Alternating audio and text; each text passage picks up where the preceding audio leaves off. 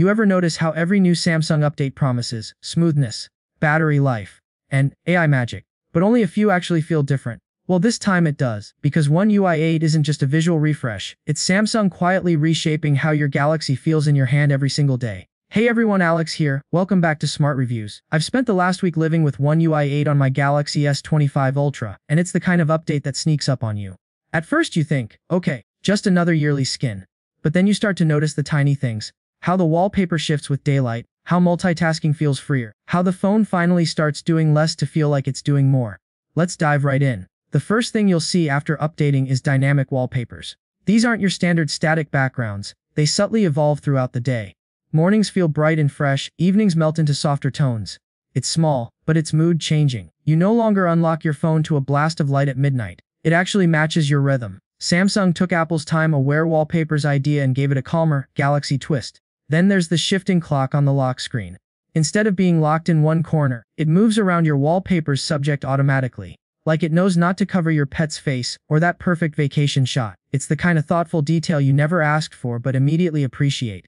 Now brief, that card feed you probably ignored, is suddenly worth another look. Samsung added parking spot reminders and YouTube integration, so it's finally useful in real life.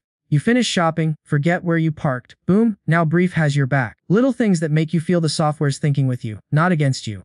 Cameras also got smarter, not just faster. Swipe up behavior now opens quick controls, letting you toggle megapixels, timers, and shooting options instantly. It's faster, cleaner, and feels like Samsung took notes from professional camera UIs. For creators and quick shooters, it's a subtle but welcome tweak. Split-screen multitasking has leveled up too. You're no longer locked to awkward 70-30 splits. One UI 8 lets you go as far as 90-10. On big screen phones like the Fold or Ultra, that's game-changing. You can finally give one app dominance while keeping another ready for quick reference below.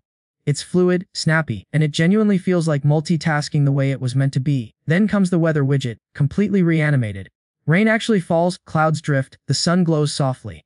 No, it won't change your day, but it makes checking the weather a tiny bit more delightful. And sometimes that's what UI design is all about. A personal favorite of mine is Auracast broadcasting.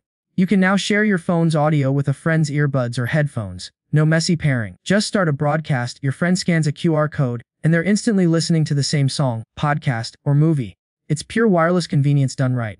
QuickShare also got a visual overhaul. It's cleaner, with separate send and receive tabs, and supports sharing multiple file types, photos, videos, docs, all in one go. Think of it as AirDrop but with more control and less confusion. Samsung Health got more social. You can now create fitness challenges, set step goals, distance runs, or time limits, and compete with your friends. It's small, but it makes the app feel alive again, like a fitness community rather than just a tracker. Over in the gallery, screenshots now auto-organized by category, shopping, boarding passes, locations, so you can finally find that random reference photo from 2022 without scrolling for hours. And the My Files app follows suit. Downloads are categorized by where they came from: Chrome, Drive, email, and so on. It's cleaner, smarter, and it cuts down the hunt time drastically. The calendar and reminder apps finally feel unified. Adding an event or a reminder happens in one place, no more switching between two icons.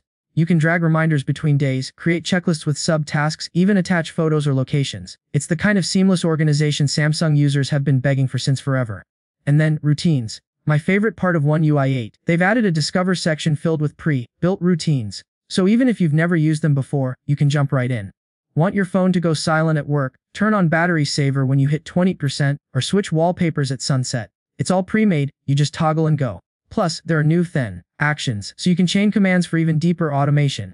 Basically, tasker-level control without the headache. After a week with One UI 8, here's my verdict: this isn't a flashy headline, grabbing update, it's a living one.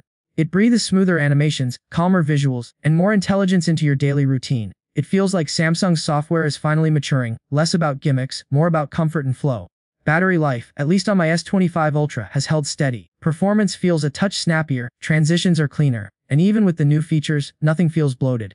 It's refinement done right, Samsung listening instead of shouting. So if you haven't gotten the update yet, keep an eye out. It's rolling out to the S25, S24, and soon the rest of the Galaxy lineup. And when it lands, take your time to explore. The best parts of One UI 8 aren't the ones Samsung advertises. They're the ones you quietly discover after a few days of use. That's it for today's breakdown. If you enjoyed this deep dive and want to stay ahead of every major Galaxy update, hit like, subscribe, and turn on the bell. I'm Alex, this is Smart Reviews, and I'll see you in the next one, where we'll see if One UI 8.5 takes things even further.